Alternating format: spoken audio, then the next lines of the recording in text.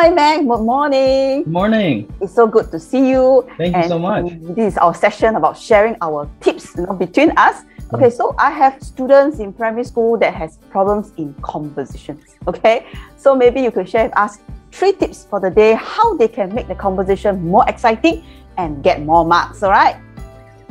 Important to create, visual imagery for the reader. Now, on top of that, as you may know, there's a big strategy called show, don't tell. Yeah. And what you want to do for show, don't tell, a very simple and easy tip is to describe the actions of the person that you're describing.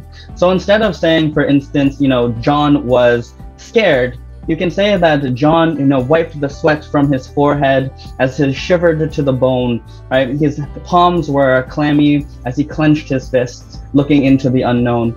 So